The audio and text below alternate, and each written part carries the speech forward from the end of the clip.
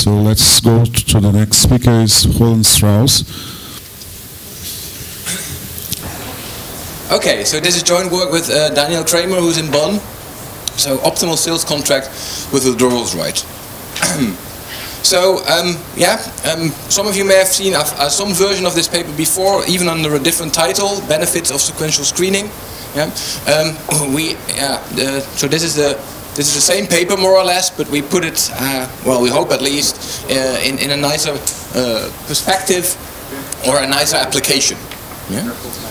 So we talk about contract withdrawal rights now. Yeah? So what are contract withdrawal rights? Well, there's a big you have to make a big distinction between so-called voluntary rights or mandatory rights. So when people write a contract, they're all, of course, free to write into the contract a right of withdrawal. Yeah? So that I would call a voluntary right of withdrawal. Yeah? And that can then be part of the optimal contract, and this is kind of an endogenous withdrawal right. Yeah? So it's non-restrictive. So what we were talking about here is something which is a limitation on contract and restriction on contracting, so-called mandatory withdrawal rights. Yeah? And we think they are actually not studied very much, but still there are a lot of contexts where there is this withdrawal right put on as a restriction on the contracting space of contracting partners. So just a few examples. So labor contracts. We know that people.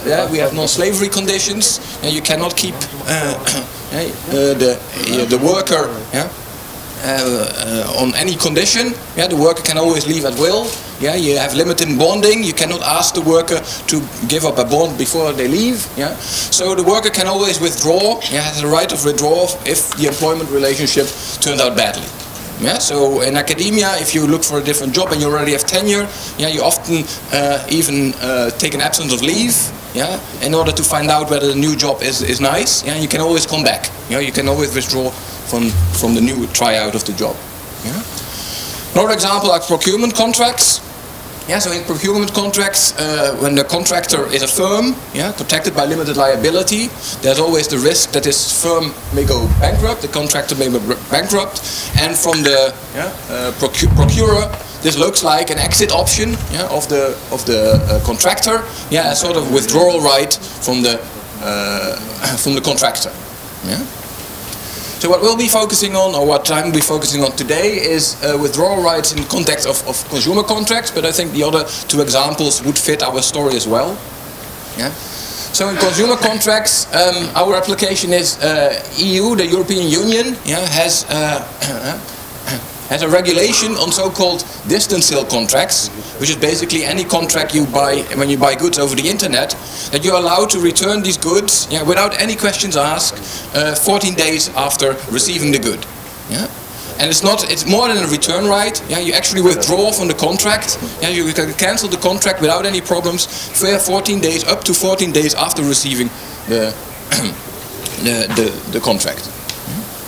So our question is, what of this paper is, how do these mandatory withdrawal rights affect optimal contracts? And I'll focus on the consumer contract case. So our main application is the sale contracts of the EU regulation. So here are two sections, direct quotes from the regulation to give you a little bit an idea what the idea of the regulators is behind this this withdrawal right. And I'll just quote a little bit. So since in the case of distance sales, so this is internet sales, for example, the consumer is not able to see the good before concluding the contract, he should have a right of withdrawal. And the quote of section 47 says something similar. Especially the last part is interesting. For example, the consumer should only try on a garment and should not be allowed to wear it. So that's the idea of why to give a withdrawal right. You buy a jeans or shoes over the internet, and you cannot try it on like in a shop. And that's therefore you should get a right of withdrawal. So this is not a voluntary right. This is written into the regulation. This has to be part of the contract. And so if you read these quotes, what the regulators more or less have in mind is that if you compare buying goods in a traditional shop to buying goods over the internet, then the informational position of the consumer is worse over the internet, and there's some protection idea behind this regulation to restore the consumer's informational position. So one question you could ask is, well, does this work? Okay. So what is the idea of this withdrawal right? How does it connect? How will we model it? So it's about information. So we have a consumer who has some willingness to pay. Some idea about the willingness to pay. I need a new jeans. But I don't know whether I need one for Levi or another kind of jeans. And only when I see the product and try on my jeans, I actually obtain additional information, and I better know my willingness to pay. So how does it work in a traditional shop? You go to a traditional shop, you try on the jeans, and then you conclude the contract, and you buy the product. So in a traditional shop, the right model is simply the monopolistic screening model in a monopolistic context of Baron and Meyerson. Now the idea here is, in a distance sales situation over the internet, you don't know yet this information, whether the shoes will fit or the jeans will fit. So the consumer learns additional information after contracting. So a distance sales contract, taking into account this informational aspect, is more in line with a sequential screening model from Courtier and Lee, where you have where the consumer or the agent has some ex ante private information, but get more private information later on in the relationship. So then, if you want to narrow down what we're doing, we are asking the question: how do withdrawal rights affect sequential screening? Okay, so what we're going to do is something reasonably simple. We're going to take the Courtier Lee framework, and we will put in withdrawal rights there, and we'll see what comes out of it. Okay. So what is the model? So we have a principal and an agent. The principal wants to sell something, the jeans, the shoes, to the agent, and theta will be the agent's willingness to pay. It's somewhere between 0 and 1. And the cost of the production is C. That's the cost to the principal of producing the good. Then the terms of trade are very simple. There's a probability of the sale, that's the X, and a transfer from the agent to the principal, some amount in R. Nicely simple quasi-linear framework. The principal's utility is simply what he gets as a transfer minus the cost, times the probability that he will actually supply the good, and the agent's utility is simply his willingness to pay times X minus what he has to pay. So very, very standard. So what is now the information structure underlying all this? So the cost C will be common knowledge. Everything is known about that. The principal, agent know everything.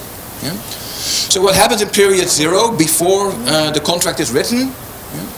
The agent does not learn theta. No, he learns that his true valuation, the theta, will be drawn from this distribution GI. And this is common knowledge. That this I occurs with probability pi. So I, what I am as an agent, is this ex ante private information. Is already a little bit that I know something more than the principal about how much I will need my jeans.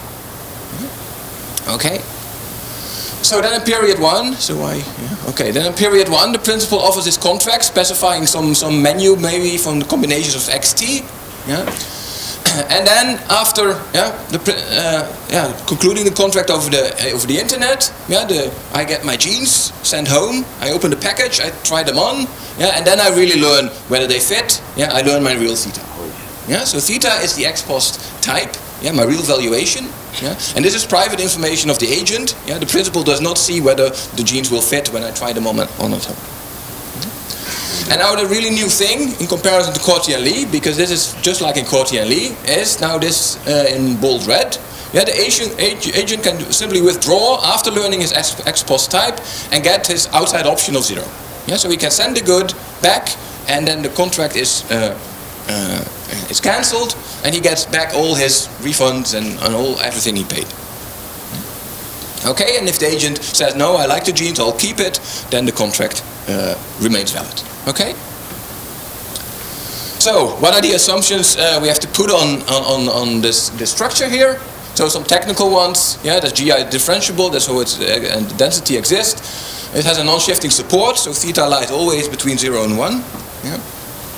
Then we have the hazard rate, yeah, which is common in mechanism design. Yeah, contract theory is monotone, is increasing. Yeah, and a new thing we'll need is what we call so-called cross hazard rates.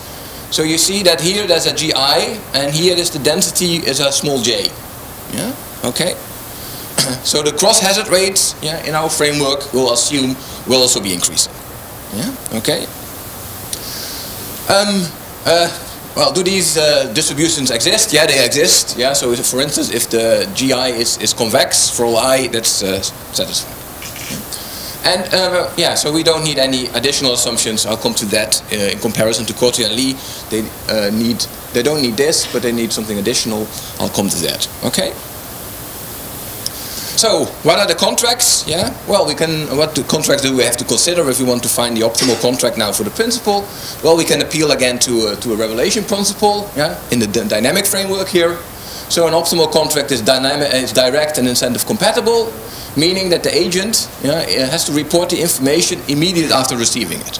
Yeah, so at the contracting stage he has to report the I, yeah, and then he reports the theta as soon as he learns the theta.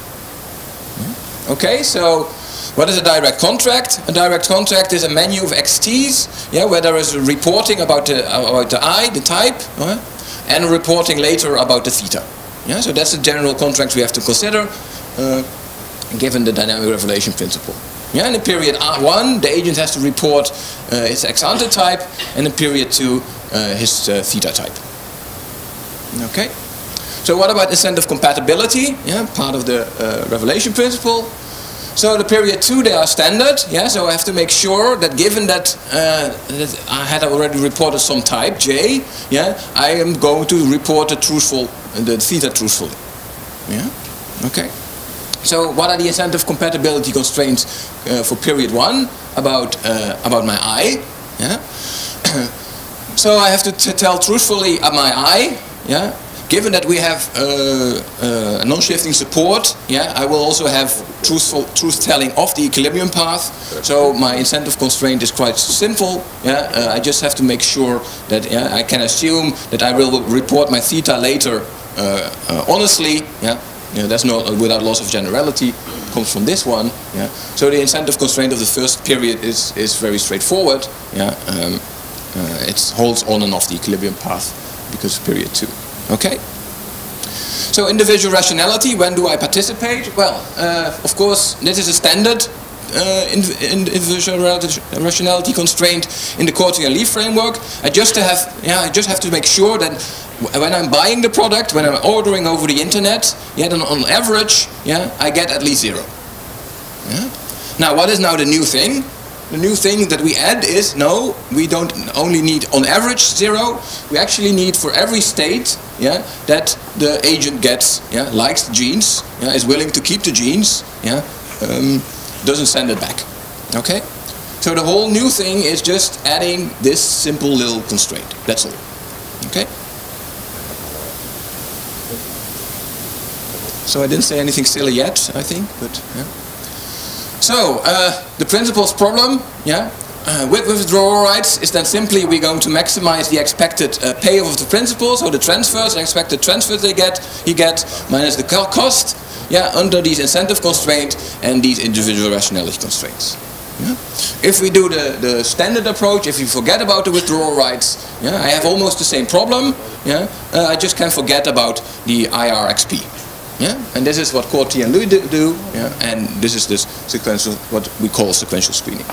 Okay, so here is what Courtier and Lee get. Yeah, if you take this additional assumption that yeah, these GIs are ordered, yeah, stochastically ordered in the correct way, yeah, then we have that indeed, yeah, under the optimal contract, the principal screens sequentially, yeah, saying that it offers menus. Yeah, where he offers different, yeah, combinations of of probabilities of sale and transfers, depending on the ex-ante private information. Yeah, so the ex-ante private information in this framework is really used. Yeah, that's really screening by the eye and screening about theta. Yeah? Okay. So what is our result? Our result that as soon as you, or if you put in these ex post individual rationality constraints, you lose all the benefits from sequential screening. What the optimal contract will be like is it's no longer really conditioned on I, it's trivial, the contract. And what actually the principal offers is the optimal one given his average belief about the agent. So it's as if the principal says, okay, just wait until you get all the private information and then we write a contract. Okay? So what does that mean for our application? Well, yes. So withdrawal rights indeed safeguard the consumer's informational position. He will buy with the same, he will buy and contract basically under the same conditions as going to a traditional shop. It is as if the contract is offered after observing your theta only. And we could also say, go a little bit beyond that, that these withdrawal rights really level the playing field between internet and traditional shops. Okay. So, so that's about the application. So we're here at a workshop on economic theory. So let me now concentrate on the theory. Okay. So now I would like to show you or demonstrate why we get this proposition 2. So 2 benchmarks. So let's start first when to assume when the ex ante type, the I, is actually known, and we have ex post IR.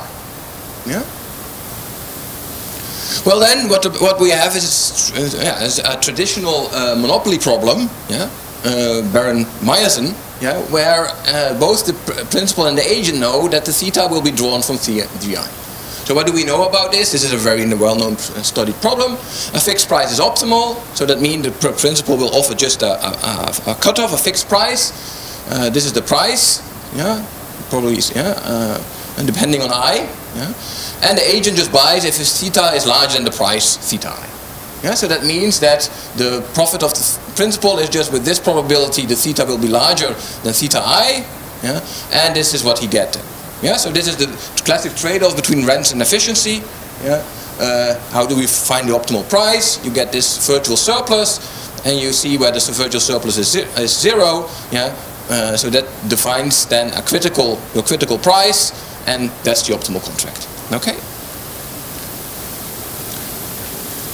So second benchmark. What if the principal does not see I, or when the principal cannot condition the contract on I? That's what we call a static situation, where the screening is not allowed with respect to the ex ante private information. Well, then we also have a rather standard problem, because what the principal then does is he just considers the average distribution. You calculate the hazard rate of the average distribution, and now you have the same monopoly problem again, but now with respect to the average distribution. So there will be a cutoff again, and the cutoff is now this average, followed from the average virtual surplus. And this is also, of course, what you get when the consumer gets all this information up front. What happens in the traditional store. Okay. So 2 benchmarks. So let me first give you an intuition for our result, why we get this result.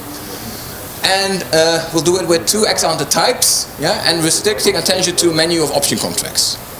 So what is an option contract here? An option contract is that what the principal offers the agent is a contract consisting of an upfront fee, and then after learning his information theta, he can then exercise his option to keep the good, to really buy the good for the exercise price theta hat. So the idea is, if the agent picks this option contract, he pays F, he then sees theta, and then he says, well, is it now worthwhile for me to actually exercise my option, pay theta hat or not? So that's the idea of a standard option. So what? Okay, so I have to stand a little bit more closer here. So with only an ex ante participation constraint, so this is the standard Courtier-Lee framework, yeah, we can have actually that the upfront payments, yeah, can be negative. So this is going to be important, yeah, and that will be the big comparison to a situation where we have an ex post participation constraint, because then we cannot have, yeah, negative upfront fees, yeah, because if you then send the good back, yeah, you end up with negative utility, and it is not possible. Okay, so let us suppose, yeah, let us see whether the principal really, when using these type of contracts, would like to keep on screening on the ex ante private information on the I. Yeah, so suppose, yeah, it's offering, yeah, the principal is actually offering 2 option contracts, one for type 1, one for type 2. Yeah, it's incentive compatible. Yeah, and we are really having here sequential screening. Yeah, these 2 option contracts are different. So our claim, yeah, is then of course that, yeah, under an ex post participation constraint, yeah, sequential screening contracts are feasible but not optimal. This is not optimal. We can improve on that. So let me show you an argument. It's, yeah, for in the case of these kind of types of contract is very simple. Yeah. So the gammas the option contracts are different. So that means that these cutoffs are different. So suppose that J is the one with the higher one. Yeah. Now, because of incentive compatibility means, yeah, J takes his contract, yeah, so the contract for J, yeah, gives him at least as much utility as contract I. Yeah. Now already here, there are already 2 reasons, yeah, why, yeah, this contract combination cannot be optimal. Why not? There are 2 reasons why the principal, yeah, can do better than, yeah, rather than offering this contract gamma J to type J, he should offer gamma I to type J. Why? Well, type J, yeah, would generate more surplus, yeah, under the gamma I contract, yeah, because, yeah, the price is lower, yeah, so he will exercise his option more often. Yeah. On the other hand, yeah, gamma I, yeah, requires less rents to J. That's directly from this incentive constraint. Yeah, he takes J because it gives him more rent. Yeah, so I give him at most the same rents. Yeah? So that makes it very clear that, yeah, if this contract cannot be optimal, it would improve the principal situation to just offer contract I to J. Okay, so I hope this sounds convincing after the lunch. Yeah? I can't make it simpler than this. Yeah? I can make it harder, and I will make it harder, but I can't make it simpler. Yeah? So now you may wonder, yeah, but what about sequential screening? Yeah, what about Courtier-Lee? Why does this not work with Courtier-Lee? Well, the problem is, or the idea is, if we don't have an IR constraint, an ex post IR constraint, yeah, then the contract that you're actually offering, yeah, this contract gamma I may actually violate, yeah, the individual rationality constraint of J. Yeah, so we have this. So offering this contract to J, yeah, would be a nice idea, yeah, but it would be below his participation. Okay. Yeah. In contrast, I told you, yeah, that if you have an ex post participation constraint, the upfront fee is always non-positive. Yeah, you cannot ask for a real fee. Yeah, so any contract that you can offer is always, yeah, gives you always more than 0. Yeah, so yeah, here we have the argument that you can actually give this I contract to J. Okay. So yeah, what have we shown? Well, this previous argument shows that static contracts are optimal among option contracts. What is so special about option contracts? Well, option contracts are basically, yeah, deterministic contracts.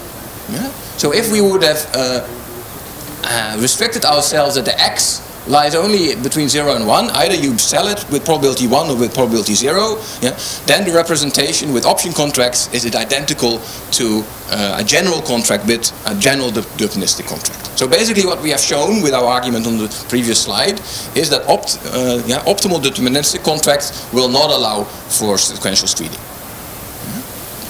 So Humberto is probably then not happy. Yeah? Humberto would like to see, well, what if, yeah, there is stochastic? Yeah, he's nodding already. So, yeah. Okay, so the task is, and the real economic theory comes now, because this is kindergarten, yeah, is to show that to find conditions, and I showed you the condition to show that under our assumptions, these stochastic contracts are non-optimal. Okay, so we have to take care of possibly stochastic contracts. How do we do that? Well, we solve this in 2 steps. So the first step is standard. This is just rewriting the problem to get this virtual surplus formulation. Eliminating out the transfers. And then, we get a problem with formulated in the virtual surplus. And then we have to find out about what are the right incentive constraints identify the right incentive constraints under which we can solve our problem. We have many incentive constraints, but we have to find out the right one. And here, I think we realize the conceptual contribution of the paper, because the usual approach will not work. Okay. So here I done the kindergarten step, rewriting things with this virtual surplus. So you should just believe me that I did this correctly. So here you see that it's no longer the formulation with the transfers. Here's simply the virtual surplus formulation that we always get. And this is now what the principal has to maximize, given a monotonicity that xi is non-decreasing. Now this x post in the individual rationality constraint, and we still have the ex ante incentive constraint concerning the ex ante type. So this is the problem we have to solve, and I have to argue now that from this problem we get a deterministic contract. And then my previous argument showed you already that sequential screening is not optimal. Even though it's feasible, it's not. Okay, so why is this so much work? Why is this? Why did it take us so much time? So with 2 types, it's very simple. Even took some time with 2 types, but 3 types, really, was not so nice. So what is the problem? Okay, so let me illustrate what goes wrong by using a standard Merle's approach or the Meyerson approach when solving this problem. So recall one of the benchmarks I showed you that I defined the theta I as the monopoly price when type I is common knowledge, where there's no private information about I type. There's a theta I defined by this virtual surplus cutoff. So now just order the types, redefine the types as follows, that type 3 had a smaller cutoff, monopoly cutoff than type 2 and type 1. This is just a definition, redefinition, relabeling, doesn't mean anything. But this shows you a little bit what the incentive constraints are. So theta 3 has the lowest cutoff price, so actually I really would like to have the theta 3 price rather than the theta 1. So incentive compatibility will be theta 2 would like to present to be type 3 and y1 to be type 2. Okay, so this sounds very, very standard.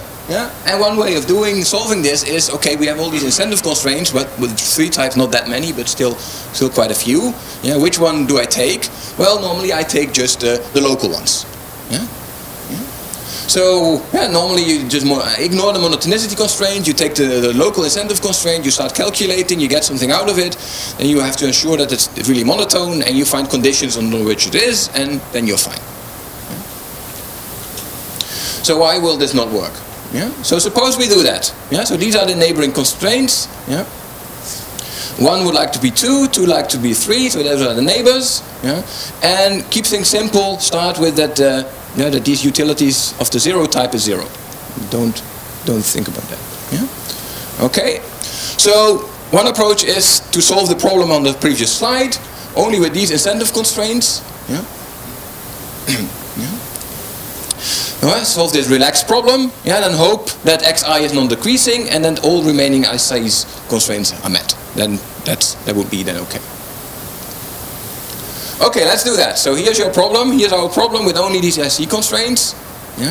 So let's just take the Lagrangian, the objective minus the constraints. Because these are positive, it has to be positive. Those the Tucker conditions are that they must be non-positive. And consider now the derivative of this constraint with respect to type 2, psi 2 theta. So here I have just take the derivative of it.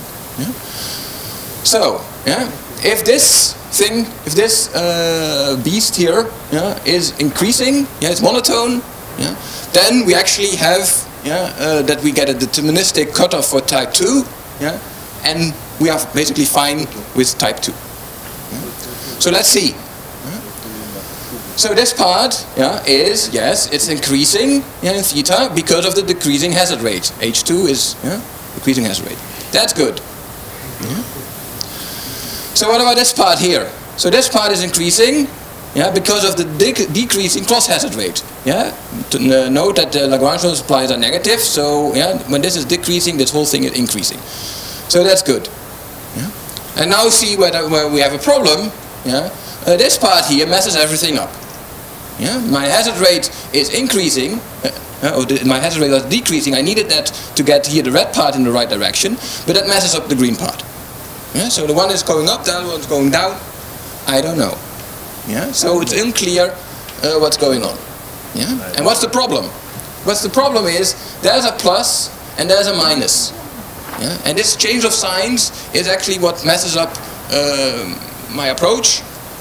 But this plus and minus I get if I take the neighboring incentive constraints.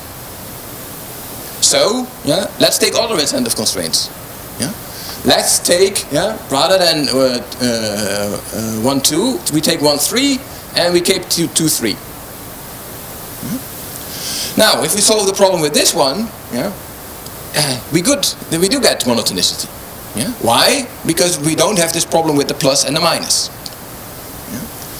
Now, this looks good, but we have a solution only if I'm actually sure that incentive constraint 1, 3 and 2, 3 will really bind. So this would be the right incentive constraint in some sense, if I'm sure that these are the really ones who are binding my problem. So I have to find out if this monotonicity I have is actually okay, that these were really the constraints that are binding me. So what do I mean with a binding constraint? I mean if I throw it out, then I get a solution that would violate this constraint. Okay? Concavity is all nice.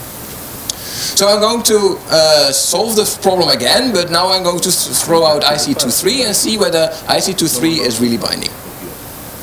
Now if I solve this problem, what do I get? I get that theta 2 hat is a cutoff at theta 2. Yes. And this is the monopoly solution if the principal knew it was type 2. Sorry, this should be a 2. And what I have is basically bunching between type 1 and type 3. Then the principal will offer a monopoly cutoff. That's the monopoly cutoff if he did not know that it was 1 or 3. So where he would know it's not 2, but he's not sure about 1 and 3. Then he takes the average distribution of 1 and 3, and you can calculate this cutoff. Now everything is, this would really violate IC23 when this cutoff we get, these two cutoffs, are ordered in such a way that theta 2 is larger than theta 1 out of 3 bar. Because then type 2 would really like to pretend to be the 1, 3 type, and this solution here violates IC23. Well, this happens when theta 2 is larger than this average theta bar. So only if theta 2 is larger than the average theta bar, then I have now shown that indeed the optimal contract is deterministic, and I have what I've got, and the sequential screening is not optimal. Everything is like I promised it to be. So when whether theta 2 is actually larger than theta bar depends of course on the primitives, on the PIs and the GIs. It can be, but it could also be the other way around. And then I have a problem again. What kind of solution do we then have? Well then, what happens to work is if I take other sets of incentive constraints, I should not have thrown out 1, 2, I should have thrown out IC23 and replace it by IC13. Now I can do the whole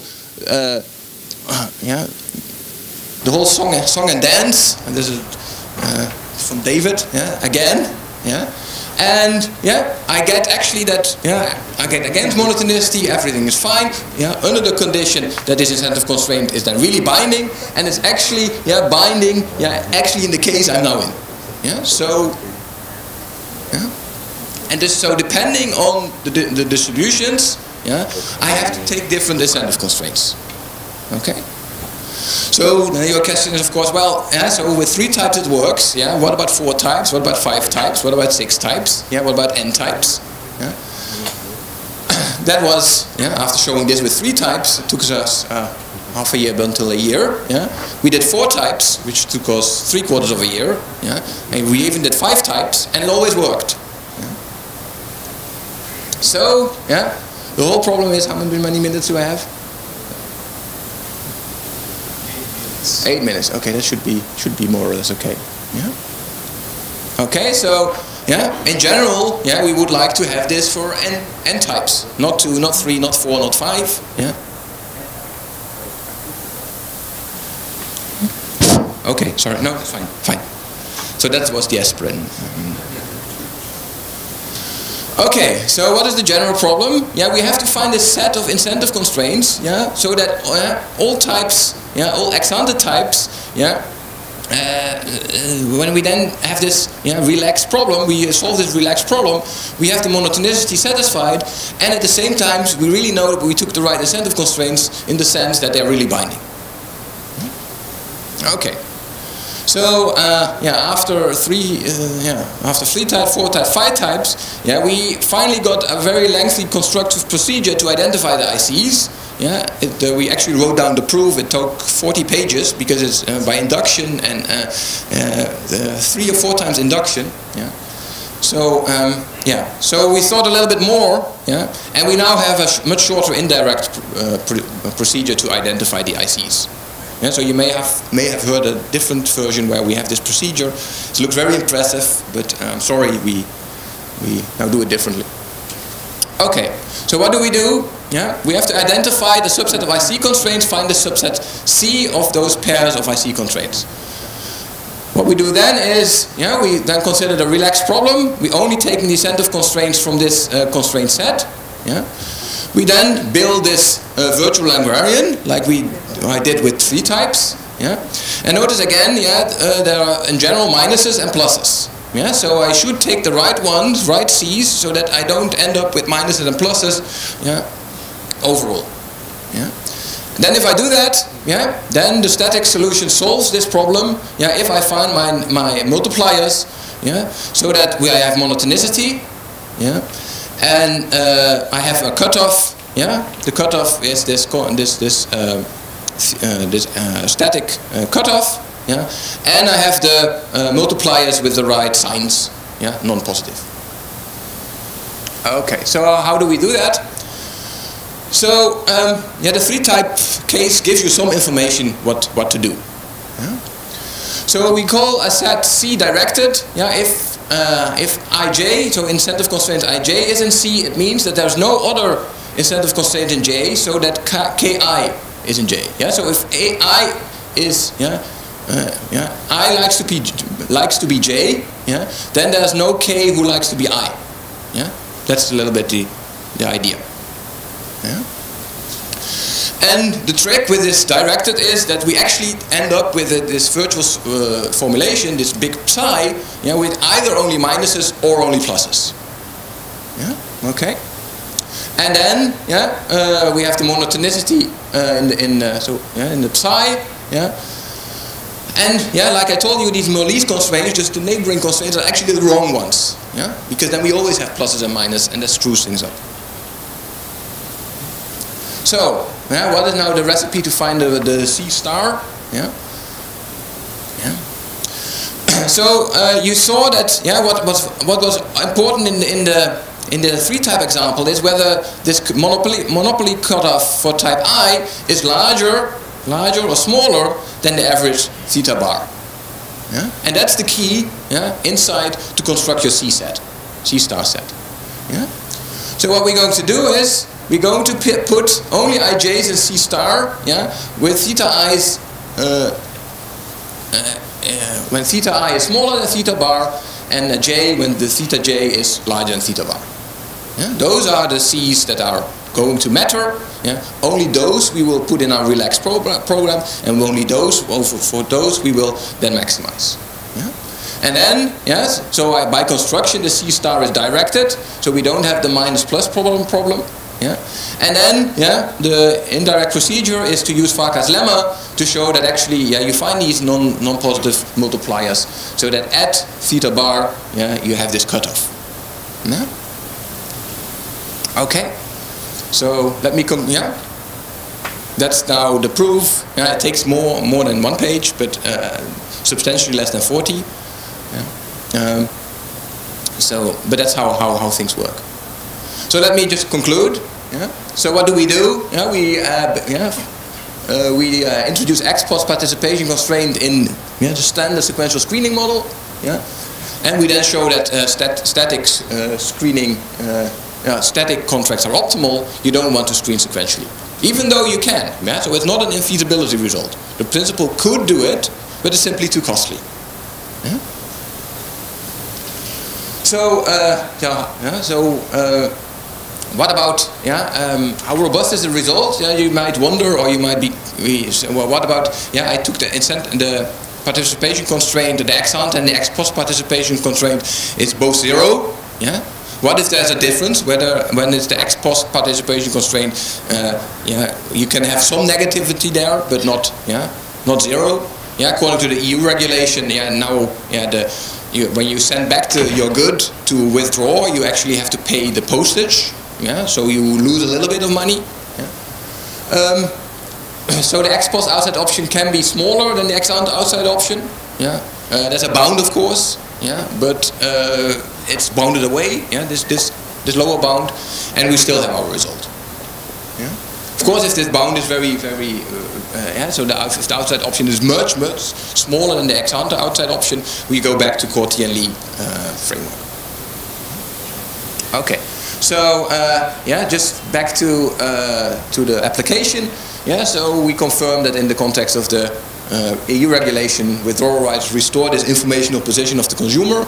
That seemed to have been the main issue from the perspective of the EU.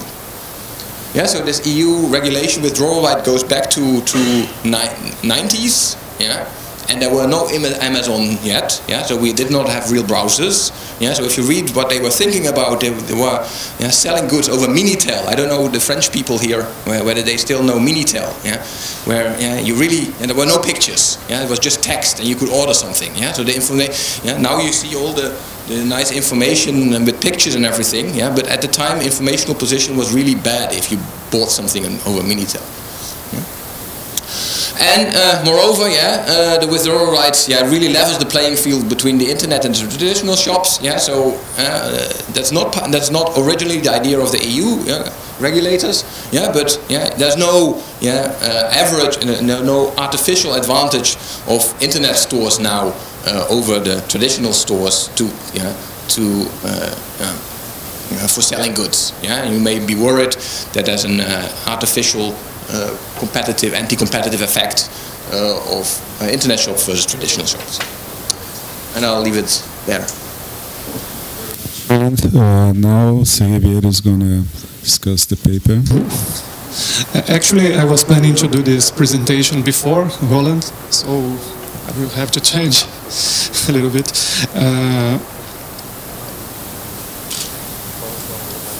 So this paper deals with withdrawal rights. Roland introduced the withdrawal rights in sales contracts.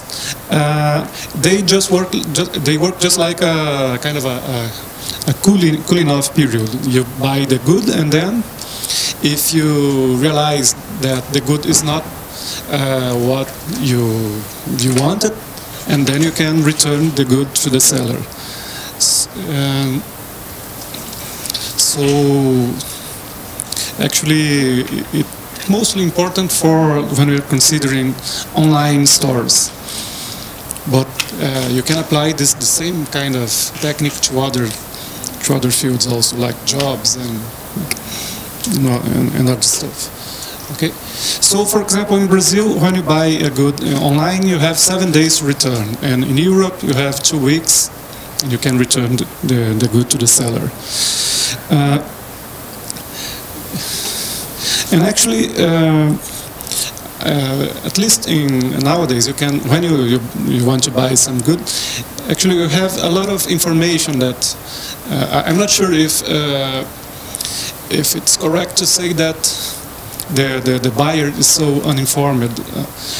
He's not as informed as buying in a physical store, but you can read reviews about the good. You can see pictures. You can have a lot of information nowadays before buying the goods online. Okay, so actually, I would like to ask Roland, why do you think it's necessary for the regulator to impose the withdrawal rights? For example, in a physical store, if you buy a jeans and the jeans, if you buy a jeans to your wife and the jeans doesn't fit, she can go to the store and change the good. So I'm not sure if the regulator is the main issue here. If you can do in a physical store, I don't think that the fact that you're buying in an online store is the main difference that makes, for example, you need the regulator to impose a law that obliges the seller in an online store to change the good. So do you think it's still necessary for... Yes, so first of all, this is a positive analysis. Yeah, so the regulation is there. Our question is first to understand what effect it has. Yeah, then we also have some welfare effects, welfare analysis. Yeah, and we show that the welfare effects are very unclear. Yeah, so I'm totally on your side that that from a pure welfare perspective, this regulation would not make sense, even if the story about information is the relevant one. Yeah? Okay. Just I did a little resume of the paper, and I don't think it's necessary to talk about this now. But actually, I think the main results of this paper are when you have, actually let's go back to the timing, you have the ex-ante private information, that is this I, and the distribution function GI that it's revealed to the buyer in the period 1, and then you have this theta, the private information, that it's a random variable that has this distribution function here, and the customer just learns this data when after buying the good. So the results here are when you are considering deterministic contracts, an incentive compatible determinist contract is equivalent to a menu of option contracts. That is just something like that, like this. These numbers here represents the ex-ante types. But if the buyer has withdrawal rights, this kind of option contract is simple.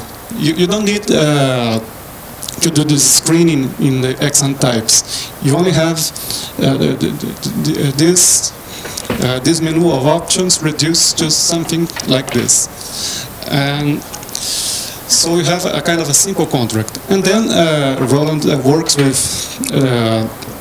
stochastic contracts, and in general, when you work with stochastic contracts, the idea is to define a kind of a relaxed problem, and if the solution of the relaxed problem is implementable, then you don't need to consider this kind of stochastic contracts. Here is a little bit different because the local analysis is not sufficient to eliminate the stochastic contract. So actually you have to consider this cross-hazard rate condition, and with this condition you can select the global constraints that will be relevant to the problem.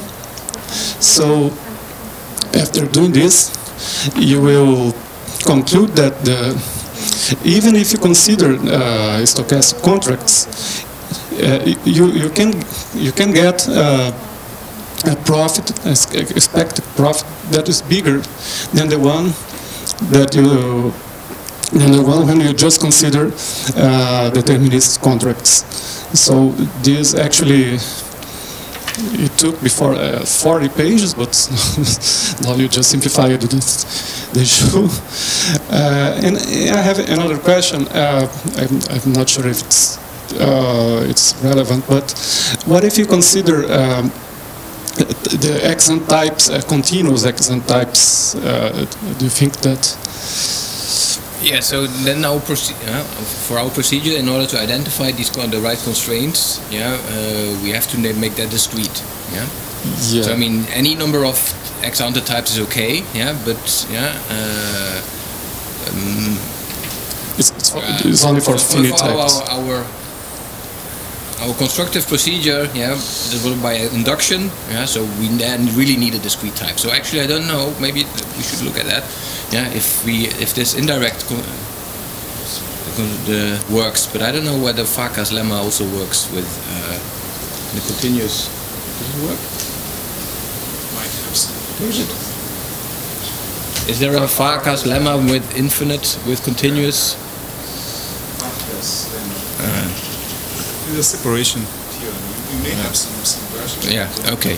But I think we're happy with n types, right? So either you do with n types or with the continuum. But if there will be a difference between the n types and the continuum, I actually would go for the n types rather than the continuum. Actually, just some further questions. What happens when the seller has the private information, for example? That in your case, you're considering that the buyer has the private information, and for example, you can consider the withdrawal rights. For example, in a physical store, the customer has withdrawal rights in a physical store, and you can think of a kind of a signaling of quality or something, or a result for a competition. If you don't do this, the other store will give you this right. An impulse purchase is just something that I put is related to online buying, maybe some. And you don't touch this kind of. So I should send motivation. You the new version. So we look a little bit at that. Maybe you will be not happy with that either, because we cannot do very much. Yeah. So if we have two-sided asymmetric information, things become very, very hairy. Yeah. And we discussed it a little bit in the newest version. Yeah. Moral has it also from the perspective of the principal. Yeah. So does he give a good service with the internet sale or something? And like you said, adverse selection, is the quality okay? Yeah. But we concentrate on the asymmetric information on the part of the agent. Yeah. Okay, so this is all my considerations, and I would like to thank you for the presentation. Well, thank you for the. Yeah, just one comment. Yeah. So you started with saying the cooling off. Yeah. So the cooling off issue is not an issue from the regulator's perspective. Yeah. So they say we found actually discussions between regulators where they say cooling off is something for doorstep sales. So also for doorstep sales, you have a withdrawal right. Yeah. So this is different from internet sales. Yeah. And for the rationale for the withdrawal right from doorstep sales, is the cooling off period. Yeah. That you are pressured into buying stuff. But for the internet, it's being considered that nowadays everybody sits and relaxed and doesn't feel pressure to buy over the internet. So it's not so much the cooling, it's more this informational position, and we try to capture that with our model. Yeah. Okay. Thank you very much. Now we have some time for questions, David. Thank you. So the case with withdrawal rights and the case without are two polar situations that you could describe in another setup also. Suppose I take Courtilly, but with risk aversion, where the case of infinite risk aversion covers the case where you have this ex post participation constraint, and the case with risk neutrality correspond clearly to the Courtelly and their framework. Is there, suppose that the risk aversion is constant, to simplify, is there a degree of risk aversion above which don't use a sequential contract, or is it the case that with risk aversion you use always a little bit of sequentiality in some sense? Yeah, so yeah, you asked this question before when you saw my other papers. I know. So, and I was very thankful at the time. Yeah, but then we looked at it. I already asked this question. Yeah, you already asked this question. Okay, so this means that I'm really sick. So actually, yeah. But then we thought about it, and then actually risk aversion is very different. So it does not work, but I forgot why. So I have to think about now. Yeah, but so what does work? Discussion about two sickness. What does not work? The interpretation of the participation, ex post participation, as extreme risk aversion is not the correct way of looking things. I also thought that you were absolutely right, but even with car preferences. Yeah, no, it's something different. So, but I should have been able to answer it exactly, but I will write you an email. I will ask it again.